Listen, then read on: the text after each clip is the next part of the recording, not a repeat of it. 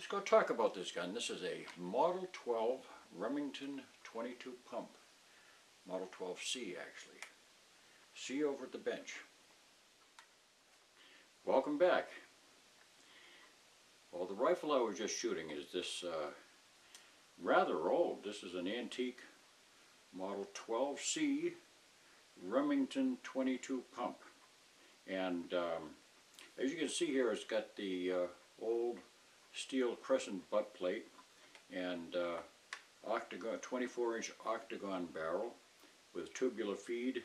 And this model here will accept shorts, longs, and long rifles interchangeably. And it's a takedown model. Before we sit down and talk about this gun, let's just do that. Let's take it down and show you how you'd clean this one up. Let's step over the bench. Now, as with many takedown 22s of the era, this has a very simple thumb nut on the left side, and simply unscrew that. Now, even though there's a slot here, this should never be tightened with a screwdriver.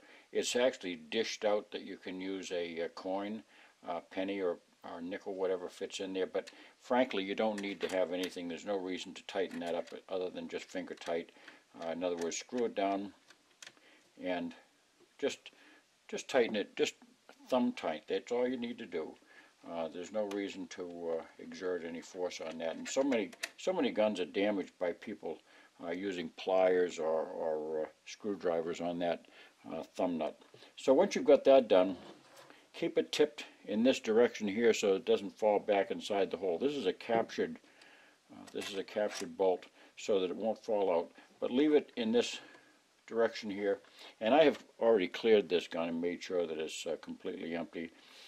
Now just pull it straight to the rear. See if I can keep my arm out of the way. And it separates down into two parts just like that. Two major components, I should say. Assemblies. And this is your hammer here. You can drop that hammer to clean around it very easily. And before you put it back together again, it must be cocked in the rearward position, and I suggest you put the safety on so that it doesn't accidentally fall. You can see it's a very massive hammer, very wide, broad hammer, and it also has, this is the lifter that carries the cartridge from the magazine. Now in this end here, this is the receiver and barrel assembly. You can see it's quite complex inside. This entire mechanism, I'll talk about this and its designer. This mechanism is probably one of the most complex in all of firearms, especially for 22s. And I'll show you how to simply take that apart so you can remove the bolt for breech end cleaning. So you can this rifle, as with many takedown 22s, you can very easily clean it from the breech, as you should. Now you'll see this little detent right here. There's a silver button right behind the fore end grip. That presses down under thumb pressure. Bring the fore end to the rear while at the same time pushing down with your thumb so that it slides underneath the lower part of the receiver, and slide it all the way to the rear. Now at this time, lift up on the rear of the bolt as you push the fore end back to the front. And as you do that, you'll retain the bolt in your fingers here, and you can move the slide forward and easily clean out the receiver and clean out the barrel. So once we've done that, you can go ahead and clean out the breech face. We'll get that done here. I'm not going to go through a whole process of cleaning. This is a fairly straightforward procedure. This rifle here has got some serious, owing to the corrosive ammo that was used back in the time when this rifle was made, this gun has got some fairly serious pitting in the bore and in the chamber. So I've actually got to keep this very, very clean in order for it to cycle properly. Otherwise, cartridge cases, brass cases, will seize themselves in the chamber after firing, and the extractor claw will not pull the case out. So I've got to actually pry them out with a screwdriver. So I've got to be very, very careful to make sure that this gun is kept meticulously clean. Now, once you've got all assemblies cleaned out, and you've got your bolt clean, and the receiver and barrel assembly cleaned out, the reverse order is all you need to do in order to reassemble it. But be sure that the slide is first of all kept in the forward position. Slide the bolt in until it just drops down into its recess. You can see that cutaway in the you should be able to see that cutaway up inside the circular area right here. It's actually dropping down into that cutaway. So just slide it in until you hear that drop down in, and it secures itself. You can tell right here. Once it's in that position, you're ready to slide the fore-end back, again depressing that silver button and sliding it underneath. At this time now, it's important to lift up on that bolt a little bit, and as you slide that fore end, once it's captured, you're golden. Then it's already in. So all you need to do is just lift that rear end up just a tiny bit, just a fraction of an inch, and that will allow the the machined claw on the back of the slide to grab hold of it. Now you may have noticed something here. As I slide this bolt to the rear, the slide to the rear, that entire magazine tube is sliding along with it. And we're going to talk a little bit about that design feature. This entire feed mechanism, the entire magazine, this end is sliding back and forth and actuating with the bolt. So now we're just going to put it back together with the slide all the way forward, making sure the hammer is cocked, place the receiver in, and make sure that the front end there's a little dovetail here, there's a little tang, that has to go underneath, there's a slot for it. Make sure this is flush on all sides, and just simply push it together.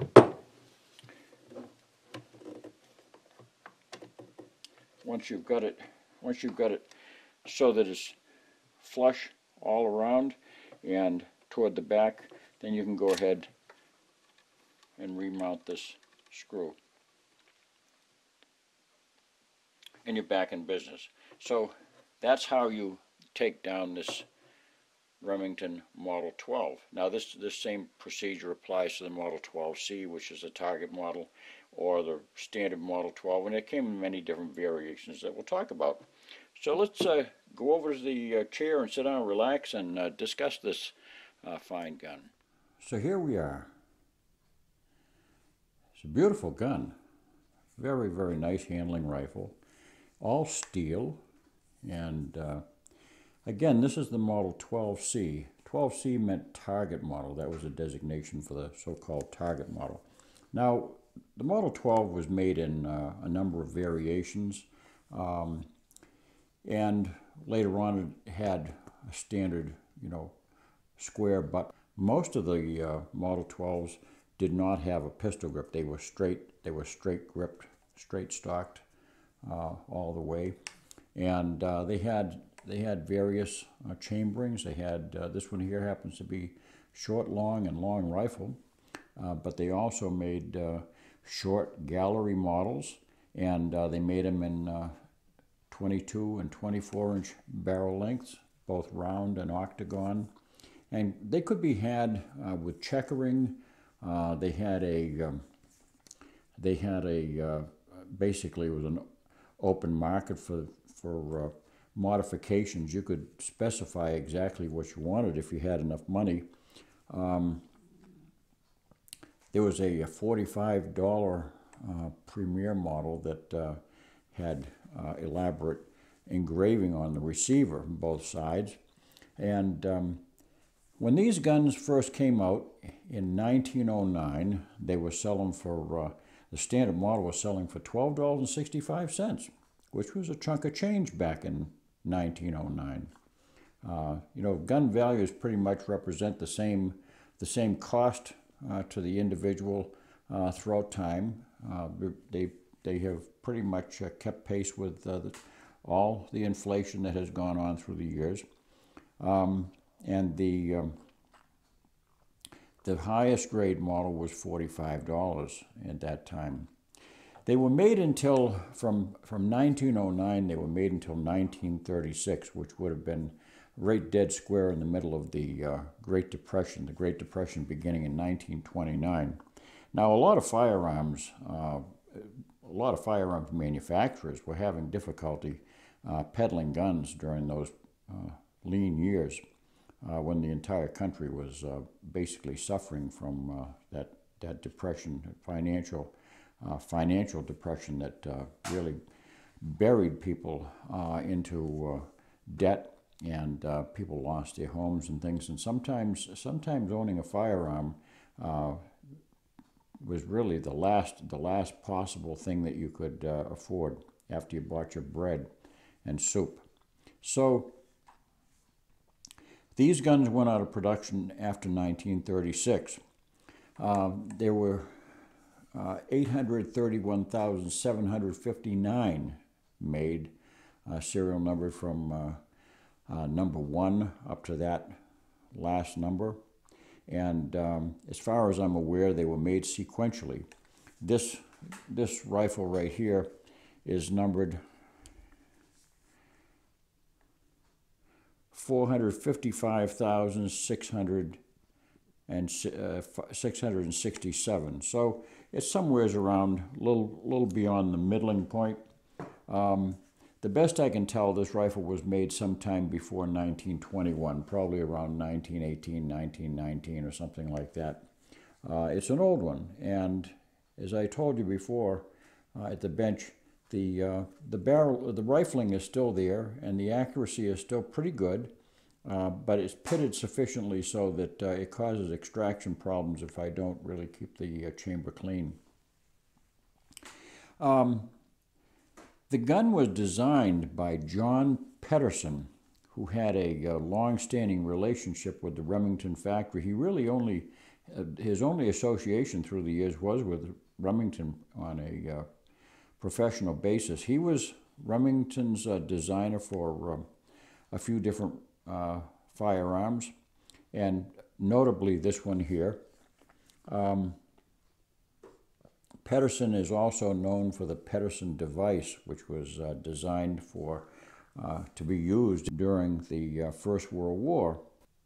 The Pederson device replaced the bolt on a .30-06 rifle and converted it basically with a very short chamber that was the length of the .30-06 cartridge. It converted it to a .30 caliber, very light bullet. I think it was an 85 grain or 86 grain bullet or something like that, and .30 caliber, relatively low velocity, only about 1,300 and something feet per second. And that was supposed to be used, somebody had dreamed up the idea that would be used in trench warfare.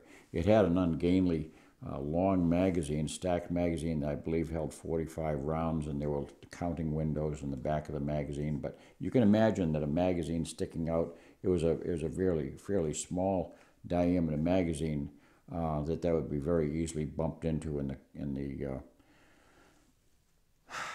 a combat situation. So, but Pederson was noted for that design, and also for the Pederson 380 pistol, and a few 32 caliber pistols also made in the Pederson pistol. Most of them were 380 that Remington made, and which stands apart from the more recent reintroduction of the Remington so-called Pederson pistol, because Remington made some modifications to it that didn't operate all that well. But so Pederson had that association with Remington that lasted for a number of years. He's somewhat of a controversial gun designer. Now, General Julian Hatcher, of great renown, he's the person that he was the authority on ballistics during the era of World War II, especially, and the years following, and through the 50s, and he had great knowledge of firearms, especially military firearms and things, and he had rubbed elbows with John Browning, and John Moses Browning had, according to General Julian Hatcher, had declared Pederson to be the most brilliant firearms designer who ever lived.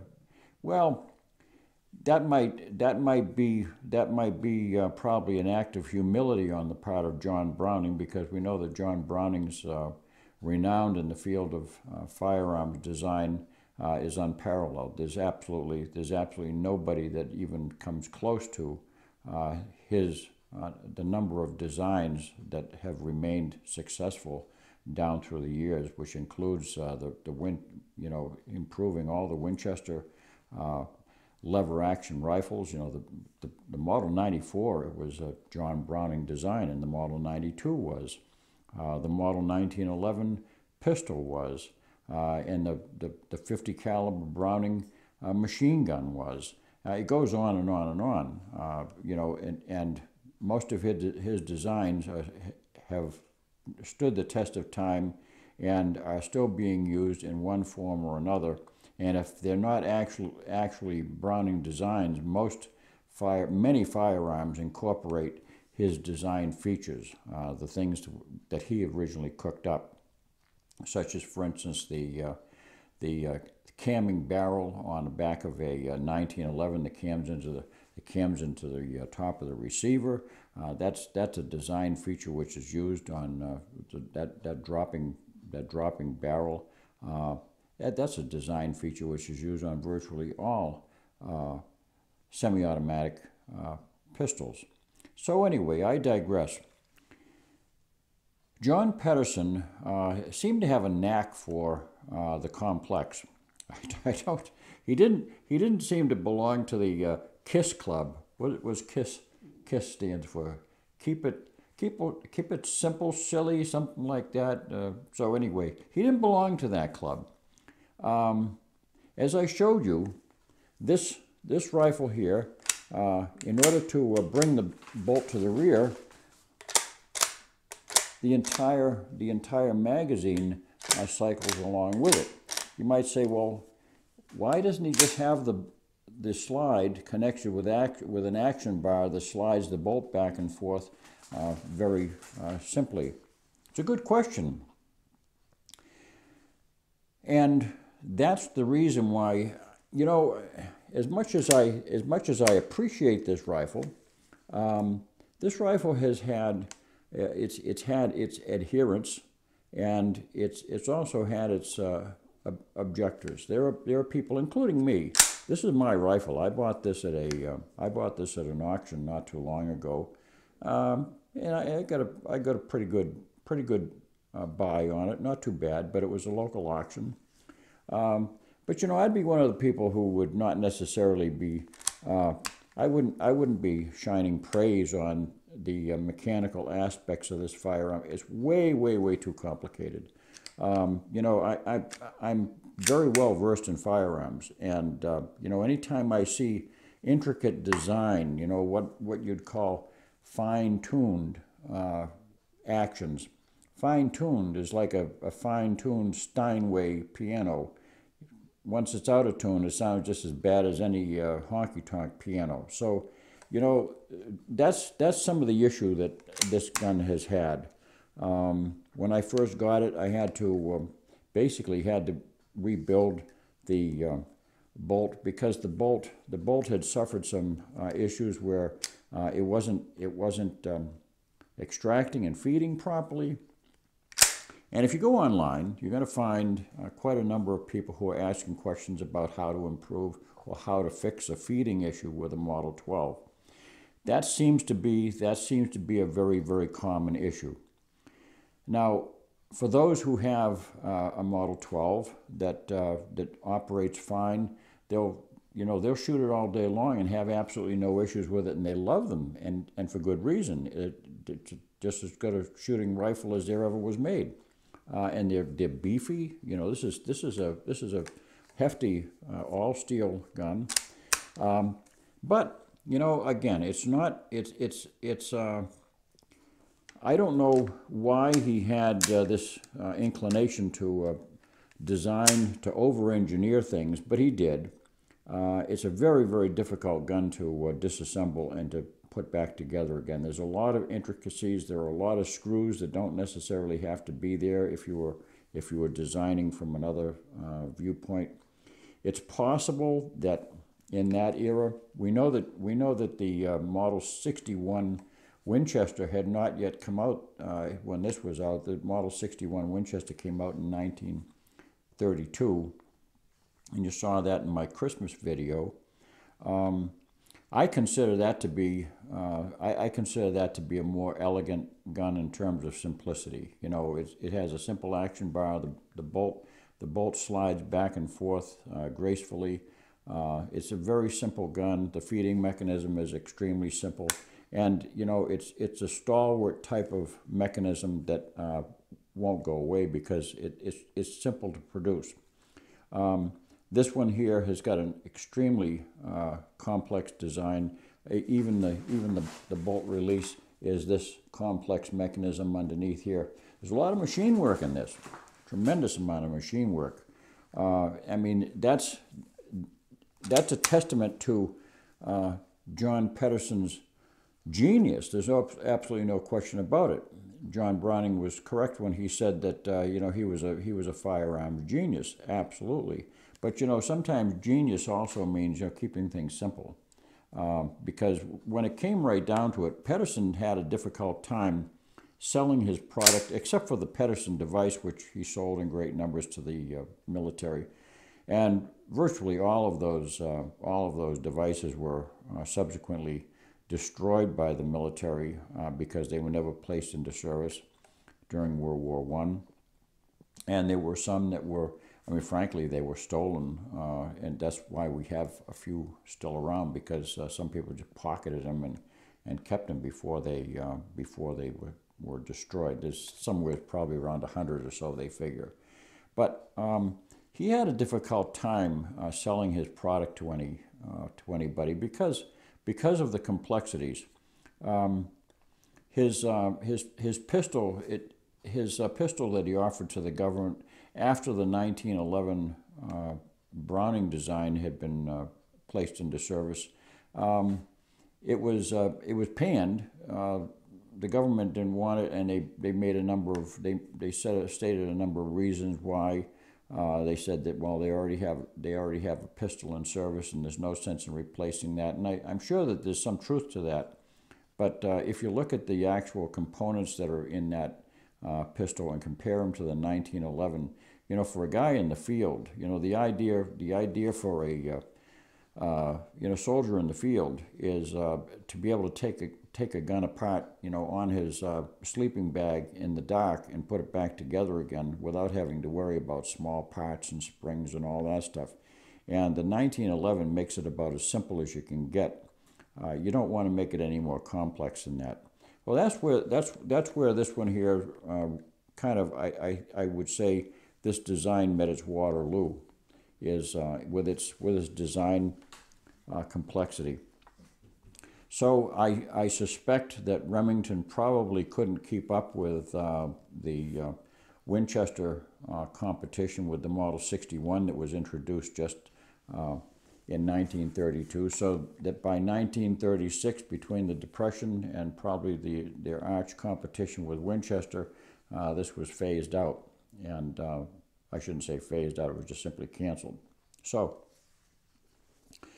what do I think about the rifle? Well, the action is smooth, but it's tighter and it's heavier than most pumps ought to be, and that owes again to the fact that you're sliding a lot more material back and forth. There's a lot of hardware going back and forth, and anytime you add weight to to a mechanism, you're increasing the weight of the stroke. So it's okay. You know, it's a fun rifle to shoot, and if you happen to come up with one of these that's functioning, make sure before you buy one of these, if you can have a chance to shoot it, that's well advised, because these are known to have some issues, and there aren't too many people around these days that can you know, manufacture parts if they need to be remanufactured for this rifle. And they're long out of production, and you know, there aren't any spare parts around unless you happen to have a parts gun that you can swap out. So that's it. It's a great little rifle. This was obviously, it's been around a long time. I would say this has been around for the better part of 100 years, and it's probably going to be around for a lot longer. I would say that this is probably a candidate to having it re-sleeved if it could be done by somebody who is very skilled at it. That would be to there's Benny. There's my buddy. Hi. Are you gonna? You can't. Oh yeah, he's a good boy. He was just out shopping, I guess, with Mom. He loves to go for a ride. So and he's doing super good. He's doing really awesome. So he likes to come downstairs here with Dad and talk about guns, huh? So where was I? Yeah, it would be an excellent gun to have sleeved. What's that? In other words, the barrel would be bored out, and a liner would be silver soldered in place, and that would probably make this rifle into a very, very fine shooter. That may be something that I could consider doing, because it is a nuisance to have every now and then cartridges, empties get hung up in the chamber, and then it double feeds. One's trying to go into the chamber that's occupied by a spent case. So that's it. So thanks for watching. Don't forget to subscribe. Hit the little bell so that you can be notified of any upcoming videos. I have a few planned. So take care and God bless.